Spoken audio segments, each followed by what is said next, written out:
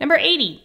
What is the concentration of sodium chloride, which is NaCl, in a solution if titration of 15 mils of the solution with 0.2503 molarity silver nitrate, which is AgNO3, requires 20.22 mils of the silver nitrate solution to reach the endpoint?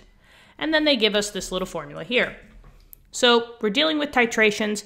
However, we're dealing with not really acids and bases. We're dealing with two salts. So in this case, I'm going to write out the equation here. So I have silver nitrate, which is AgNO3. And in this case, it doesn't really matter the states, so I'm not even going to bother.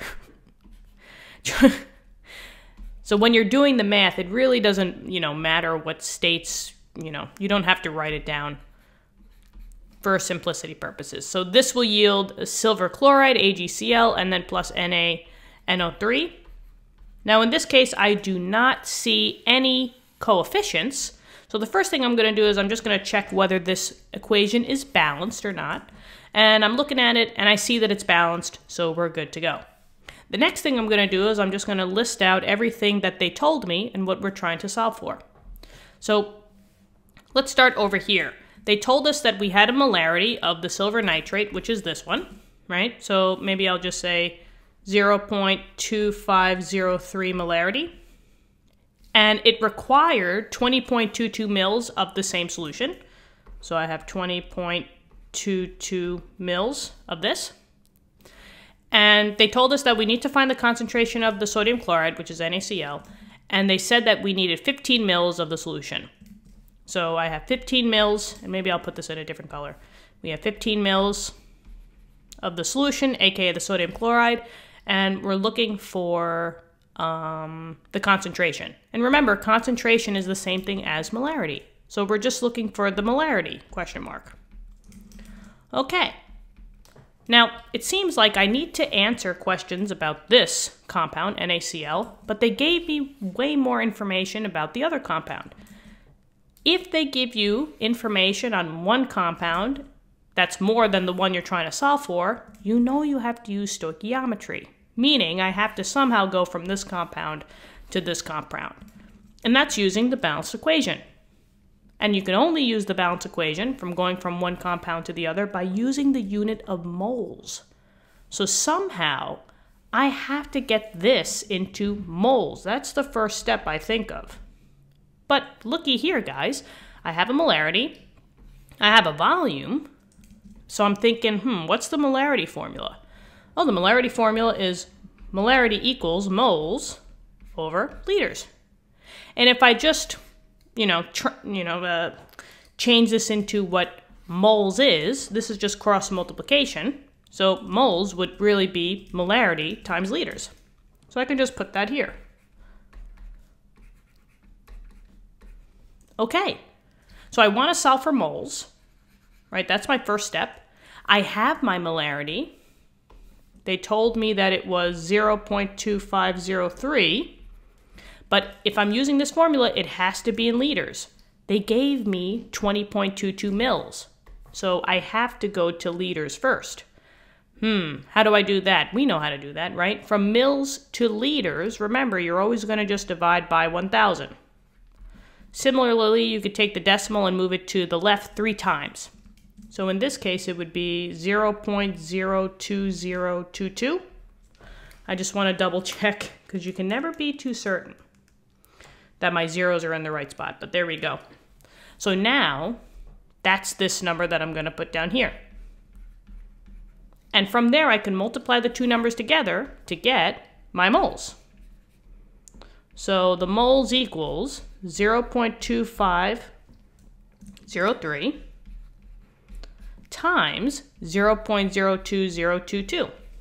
Okay, let's see how many moles that is. 0.2503. And I'm just double, yep, that's good. In this case, since this is not the answer, I won't really cut it off with sig figs. I'm just going to say that this is the number of moles was, we'll say, 5.061 times 10 to the negative 3, and that's moles of AgNO3. Okay. So now, how do I go from moles of one compound to moles of this, right? I want to go from this information all the way over here. That's using the balanced equation. We've done this time and time again, right? We're just going to use a ratio. So let's start it out. 5.061 times 10 to the negative 3, and that's moles of AgNO3. Use your ratio. Times by the ratio. Put the unit that you don't want on the opposite side. So in this case, I'm going to put it on the bottom. And put the unit that I want on the top. Since I'm converting from one compound to another, I have to go from mole to mole. So this would be mole of NaCl. And anytime that you have a mole to mole ratio of different compounds, you're just using the balanced equation, aka the coefficients. But for both of these, I don't see any numbers in front of AgNO3 and NaCl. This means that I have one of each. So 1 mole of NaCl equals 1 mole of AgNO3. So technically, this would be the same number. This is a very important step though, because sometimes the number will change depending on the ratio. And now I have the moles of this, right? So maybe what I'll do is I'll just say 5.061 times 10 to the negative 3 moles, right? So now I have moles of NaCl, I have mils. I need to find the molarity. That's the same formula as before, right? Molarity equals moles divided by liters. So let's just do it quick. The thing is, I need liters. This is in mils. So same thing as before, just divide by 1,000, right? Divide by 1,000, and this would be 0.01500 liters, right? 1, 2, 3. Yep. So now, molarity would equal the moles, 5.061 times 10 to the negative 3 divided by 0.01500. And then just solve. 5.061 times 10 to the negative 3 divided by 0.015.